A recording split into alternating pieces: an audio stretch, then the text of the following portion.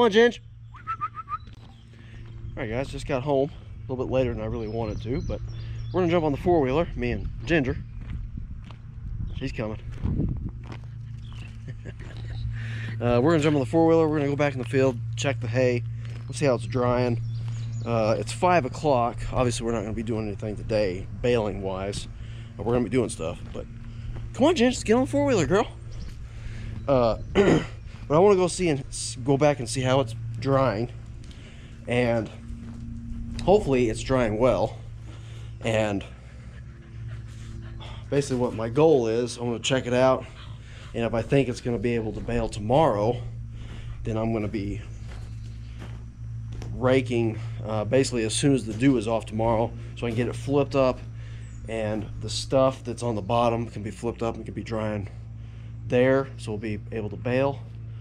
And hopefully, my plan is I'm going to round bale tomorrow for sure. Hopefully I'll be able to square bale, and hopefully if I end up doing that, I'll get all that done tomorrow. And then this is Tuesday, so that'll be Wednesday. Then come Thursday, the plan would be to do Dad's. Once he gets going baling, I'll be running the stacker. I'll be moving the stacker over there once I'm done with it here, and we'll be hopefully putting some hay away. I was just adding up the acres.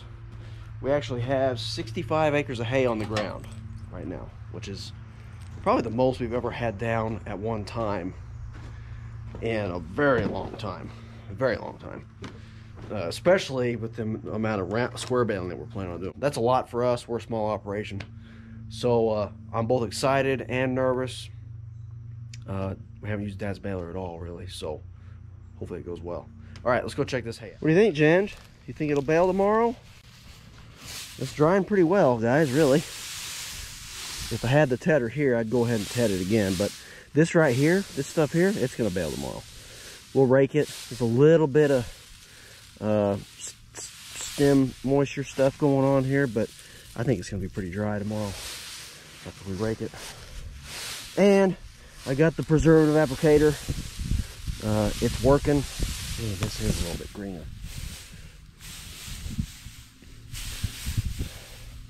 I don't know if you can tell how much greener that is.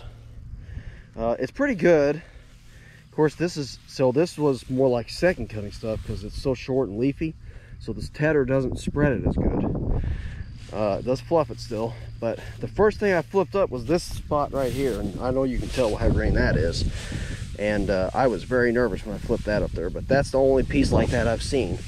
That was a fluke thing, I guess. Let's see what this one looks like. So, anyways, I think we're gonna go ahead and rake tomorrow. I'm gonna go check my east field. I think it's gonna be even better than this, drying wise. It just seems like it clumps it more when it's shorter like this. See that there's. And if it doesn't bale, we got plenty of drying time. I'll just have to flip it. The plan is gonna be, I'm gonna still look at the other hay, but we're gonna rake tomorrow as soon as the dew gets off, so it has as much time to dry as possible. If it doesn't bale, we'll just have to flip it again Thursday. I think most of it'll bale. I'm ready to use the new moisture monitor, the Agritronics moisture monitor. So that'd be pretty exciting. All right, let's go look at my field and then the back field, and we'll head over to Dad's. All right, guys, so this field's drying really good. Actually, if I had raked it today, it'd probably bale today. But that's good. Now I know it'll bale tomorrow. So we're gonna bale. We're gonna round bale all this end here. There's some weeds down here, and a good portion of the back. We're gonna check the back right now. I think it's gonna be the same situation as this field. Looks like the neighbor's field will take the longest to dry for some reason. I'm not sure why. It's definitely not as thick. I think it's really just the short,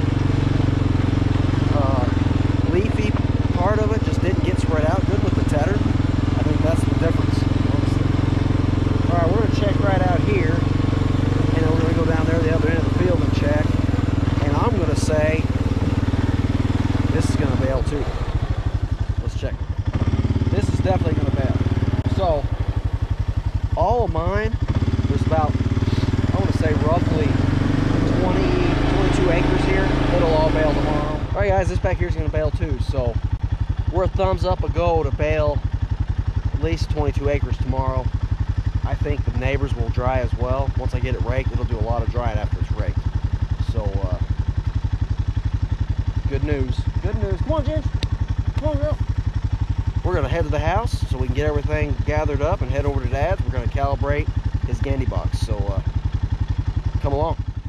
Right, Jen. You ready to race me? Ready, set, go. Come on. She's missing a leg, but I only got 2 to start with. I don't think she knows it's a race either. Because we are, I am the champion. In your face, girl, in your face. She's been running a little bit more too. All right, let's roll. All right, guys, so it's starting to get a little dark, but we got the moisture monitor mounted up here. Actually just mounted right to a screw, existing screw there. That was really about the only thing we had besides drilling a bunch of holes or something. Probably would have been better maybe right here, but it would interfere with the side here. So, but this is the side you'll be looking out of anyway, so not a huge deal. And then this is the switch for the Gandy box. I got a fuse block down here that I powered from the existing power supply to the cab. So with the key off, it shuts power off to everything. Turn the key on, and I've got it's fuse protected, as well as a fuse that's in line with this thing. Got the monitor, got the Bale, the round baler monitor hooked up, as well as the Gandy box hooked up to the same thing. So Dad's loading. We're getting ready to we're gonna kick it on and time it, dump a certain amount into the pan, we'll weigh it, and we're gonna do that on a few different settings, kind of make a little chart, and that'll give us a range of things, you know, for different. Then we'll just have to kind of time how long it takes us to bale a certain amount of bales. So that's the plan. All right, so Dad's got half a bag in, and we've got the tubes hooked up, so it will actually be flowing like it will when we're baling. Also, anyone who's got one of these, if you got this here in the way where the lid won't stay up, I did a little MacGyver thing here and tied a washer onto the end of a piece of twine, and you can pull that through there and it'll hold it on the washer.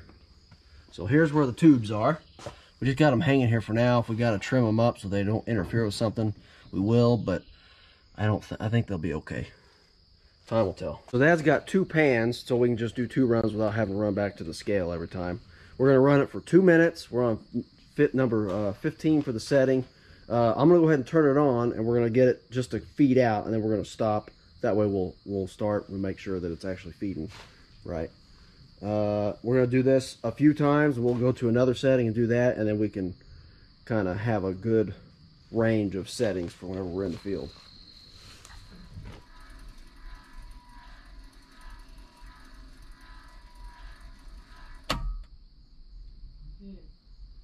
That was 2 minutes. Okay. I think it's going to have to be a higher setting. You want to try that same setting with this other lid? Yeah, let's do 2 runs of each setting. That way we have some repeatability just to... Huh? Go when you're ready. Okay. And... go.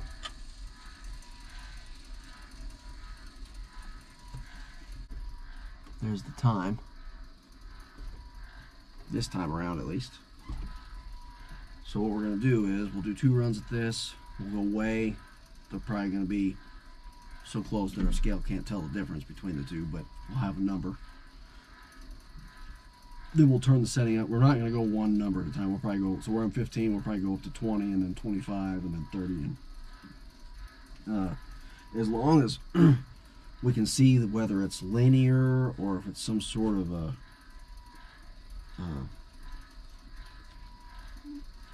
you know, a power increase or something, I can put it on a chart and actually chart it out without having to do every single number.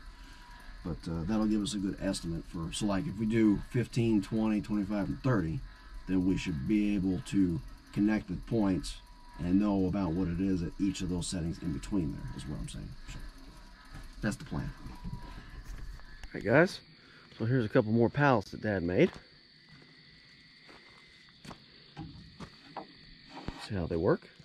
We put a fewer bolt boards in to make them as light as possible for handling. And we got all our numbers written down. I will I'll put you a picture in here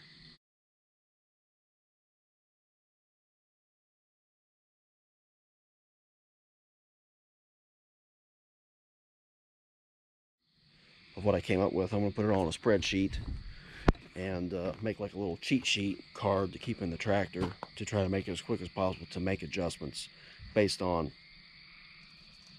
what your throughput is really the main factor. We're kind of shooting for 2 pounds per ton is what you're going to shoot for, up to 20% moisture. So that's kind of the range we're in, and we'll go from there.